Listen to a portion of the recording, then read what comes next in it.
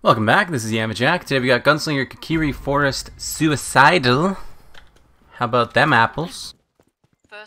How about them apples? So daily Terraria update is nothing's happening.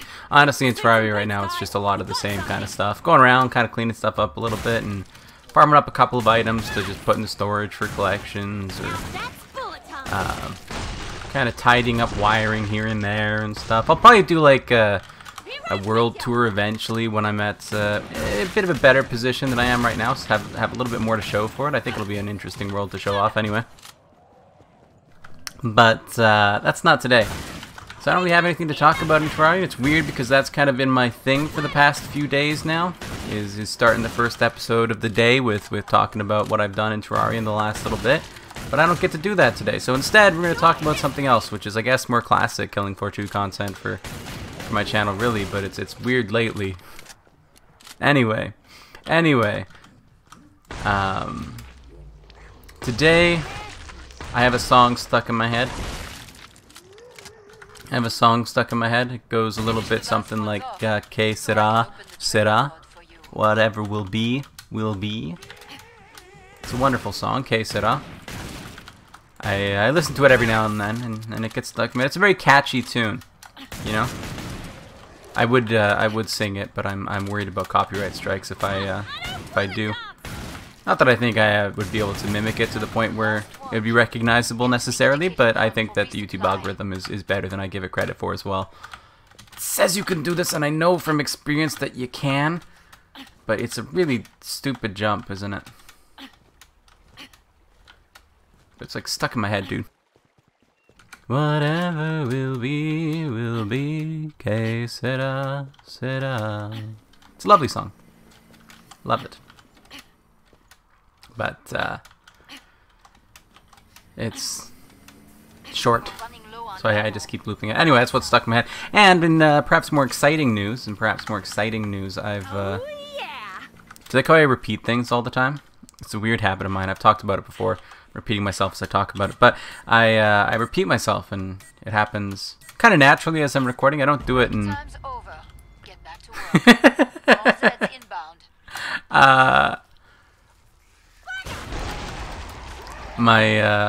in the Discord somebody just said y'all boil water and then refrigerate it for later, and that's really funny to me, not because the joke itself is funny, but because my sister has also made that same joke. I was boiling water one day, and she's like, why do you boil water every single time? Why don't you just boil it and then just freeze it for later? And she was obviously, you know, joking, but as is, you know, this person. But I just think it's very funny because it's like an inside joke between my sister and me, and then he's also making the same joke, so I'm definitely going to be showing that to my sister later. She'll probably get a kick out of that. Anyway, so in more exciting news, I repeat myself. Is the moral of the story. I don't know why I do it. It's a strange thing. I don't know why I do it, but it's a strange thing. That was intentional. But it just kind of happens naturally. In my normal talking, I don't really do it. I don't, you know, say something and then immediately say it again. Because oftentimes what I'll do is I'll be like, anyway, more exciting news. And in more exciting news, we've got, you know, whatever. And, I don't know why I do it. Anyway, more exciting news. And more exciting news, and also intentional. We've got the first bits of the first episode of Serenity SMP recorded for the new channel. So that's coming along. The server is up. It is running. People are playing on it. Things are being built and created.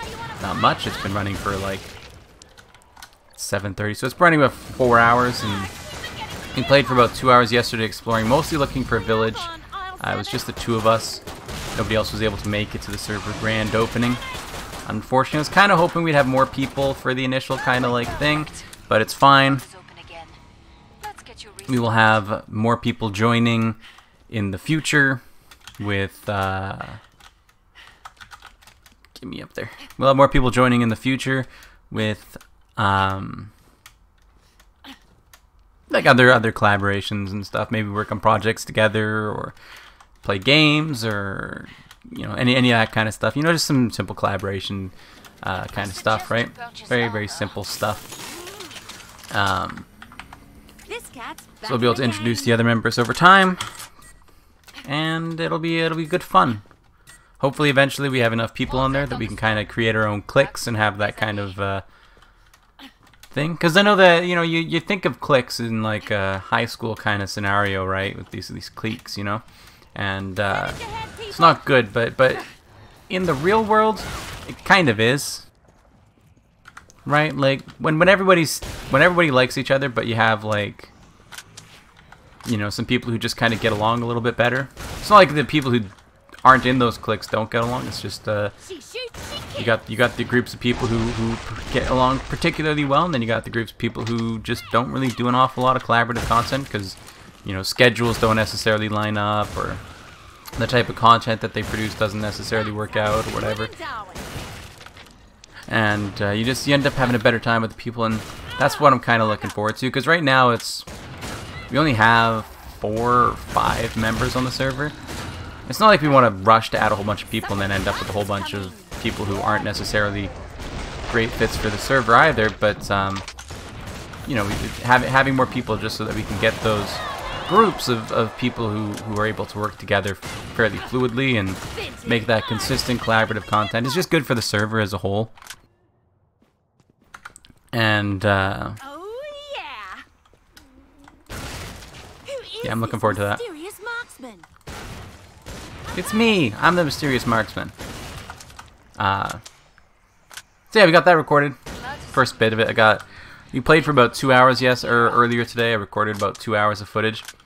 Probably 7, maybe 8 minutes of actual content goes into the episode. Big yikes. But the remaining content isn't going to take 2 hours. Like there's another 10 to maybe 13 minutes of content I want to make for the video. And that's probably going to take me another 30 to 40 minutes. So it's probably a tomorrow project that I finish that episode up, get it uploaded, and yeah, maybe tomorrow or Monday we end up having all of the new content coming up on the old YouTube channel there, which will be really, really cool. On the new channel, the first video of the single player Let's Play will be going up on this channel as well. I will be uploading the first episode of the single player Let's Play to both channels so that you guys can see the video, watch it, decide, hey, I want more of this, and then go subscribe to the new channel where you'll be able to see more of it. Just because I know that I have an audience here who is interested in Minecraft content, so I want to be able to kind of take advantage of that as best I can, but I also can't really make the content on this channel exclusively because that's going to end up causing some problems with monetization in the future. So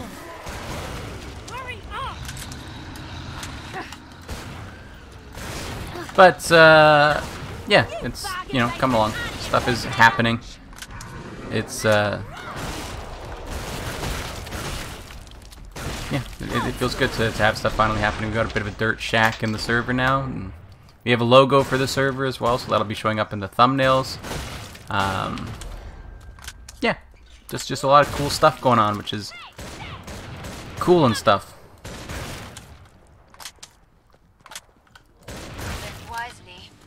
People are taking the y'all boil water and refrigerate it for later seriously. It's like, why would you boil water? You live in a city. Refrigerate for later, or was that a joke? Never mind. Yeah. Well, also today I got I got some underwear.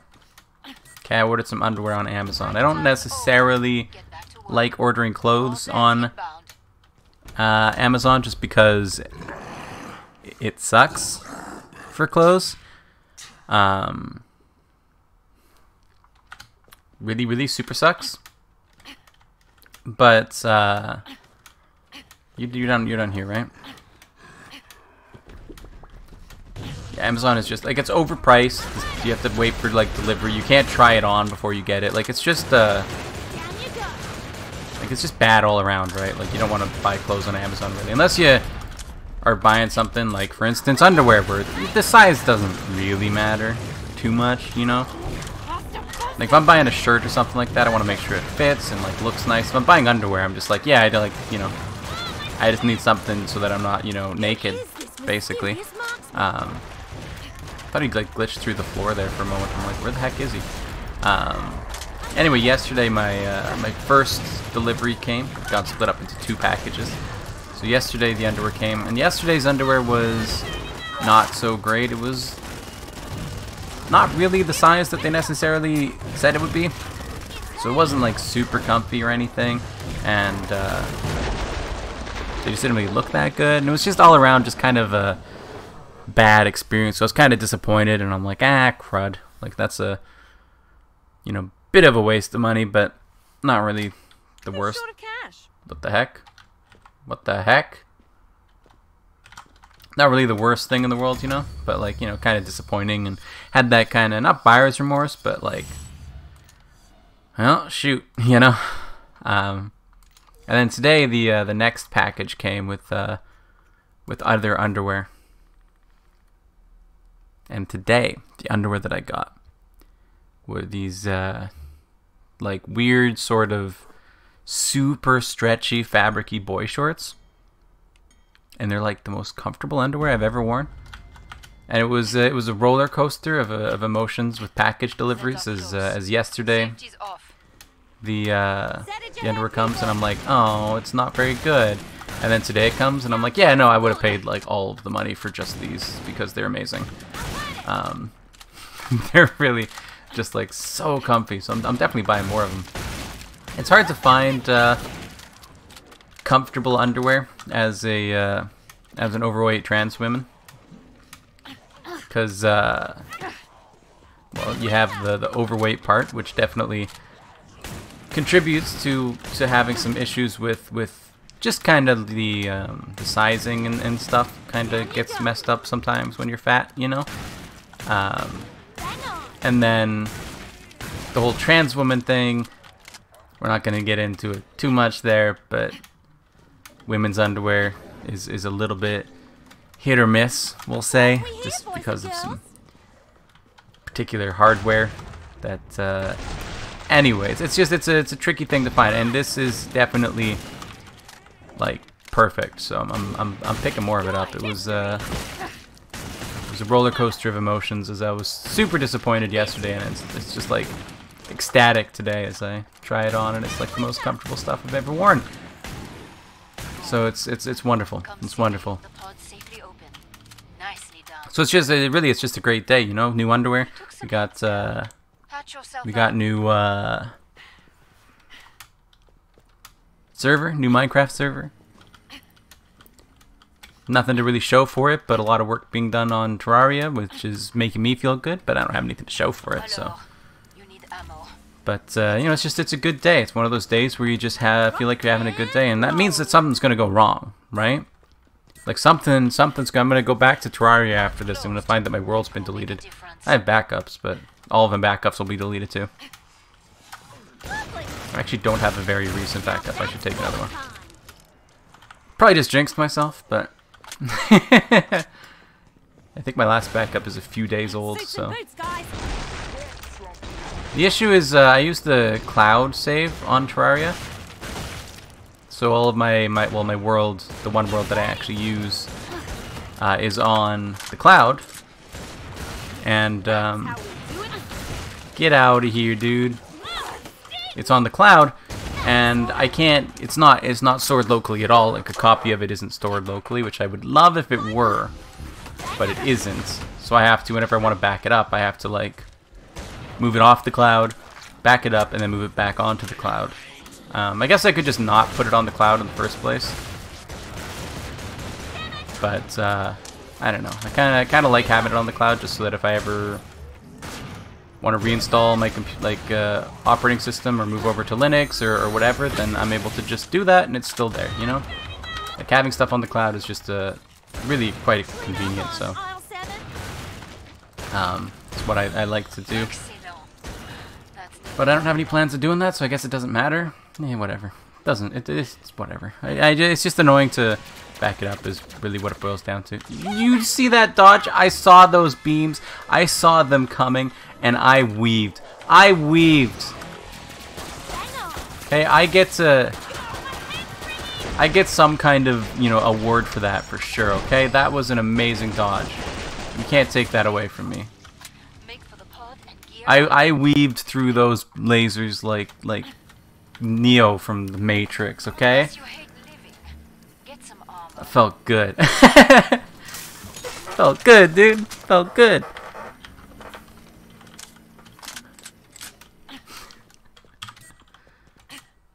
I don't know. I gotta go.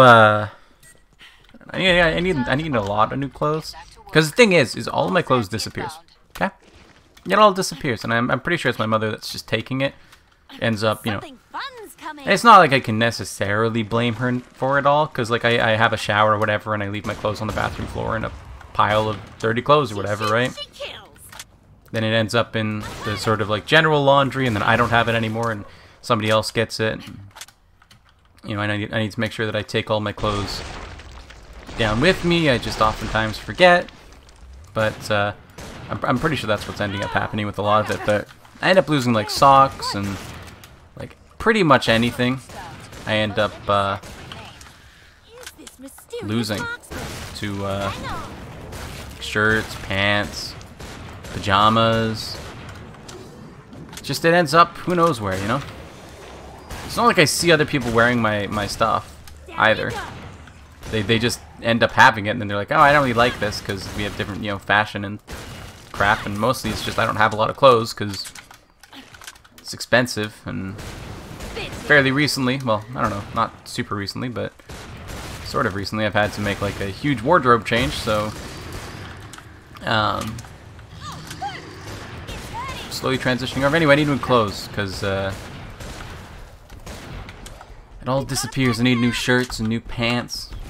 Underwear's kind of the important one. I got jeans. I got a few pairs of jeans. So, you know, I can wear those in any time of the year with pretty much any outfit. I got some leggings as well.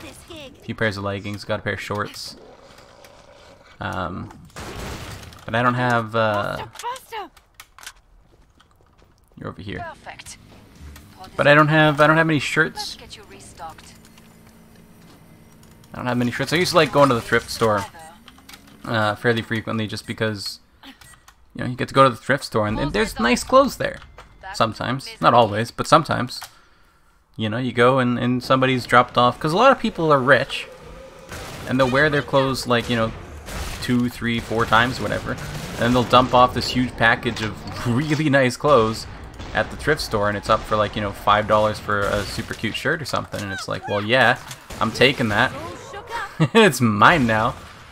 But a lot of it is just garbage, and it's got stains and, you know, whatever. So it's not like it's like always gold there, but oftentimes you end up at the thrift store and it's like, yeah, it is. It's just like, you know, fashion gold right there. Then you get the change rooms, and then you get to just kind of like put on a little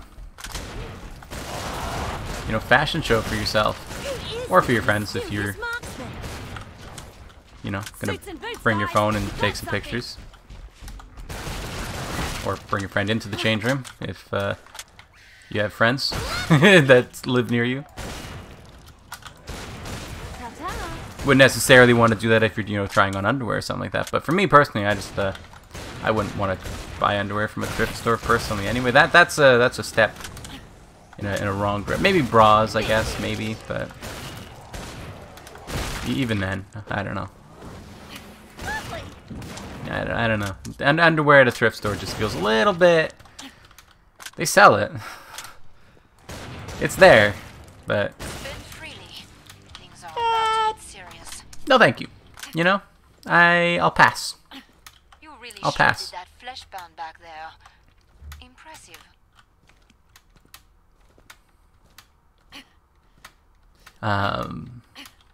But anyway, yeah, you get to go there, you get to try on a bunch of clothes and take a bunch of pictures and show your, you know, cute dresses and stuff.